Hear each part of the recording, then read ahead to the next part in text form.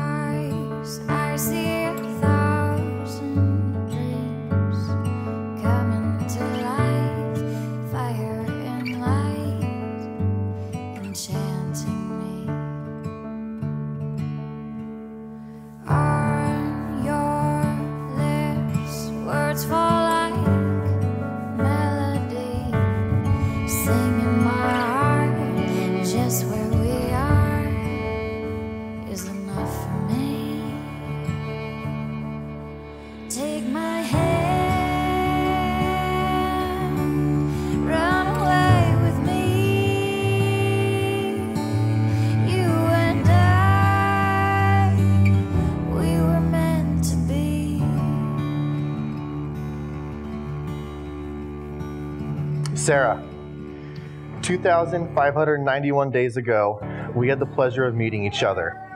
I'm not 100% sure what you were thinking back then, but I remember thinking that you're an amazing girl and I wanted to become better friends with you. Over the following years, you amazed me with your gentleness towards others, your yearn for adventure, and how you are the hardest working person I know. Most of all, I watched you come to know our Savior, Jesus. I know that no man could find a more perfect person to spend the rest of his life with.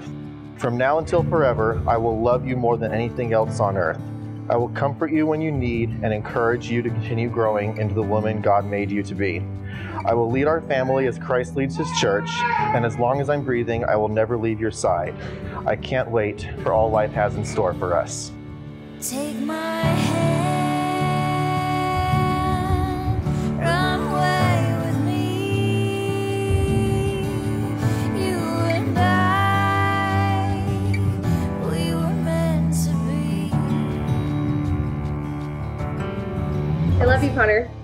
I know that 16-year-old Sarah could not have imagined the impact your friendship would have in my life. So many days, moments, and people have contributed to this very moment coming to fruition. So today, I promise to always love you when it is fun and easy, and even more when it is not. You encourage me daily with your work ethic, patience, and loyalty. I will always laugh at your jokes, no matter how silly they may seem, respect you as you lead our family, and be your biggest cheerleader. Every once in a while, I'll let you win a game of Ticket to Ride, but I will always encourage you to achieve your loftiest of dreams. I am blessed to walk by your side on this path God has prepared for us. You may kiss your bride.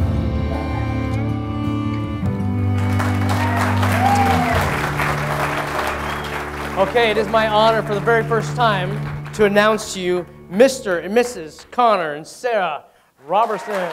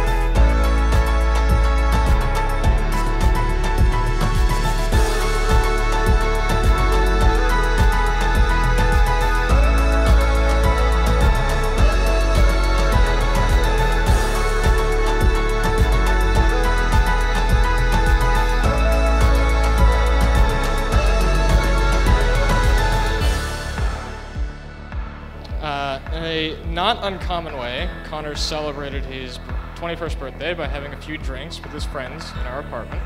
Drinking tends to reveal something about one's inner thoughts, something about their genuine self. So as the night was going on, she wasn't there, but she was worried about him, so she kept calling Conor to check in on him, see how he was doing. And every time his phone would ring, Conor, he would look at it and he would loudly exclaim with great excitement, "Oh, Sarah is calling me. I have the most beautiful girlfriend in the world." And he was always so happy to be talking to her on the phone. So it seems clear to me, Conor is genuine. He's genuinely committed to Sarah, and I have no doubts of his love for her. I propose a toast. May God be your shared joy and the source of blessings in your marriage and life together. May you honor and love each other with full devotion and compassionate hearts, always.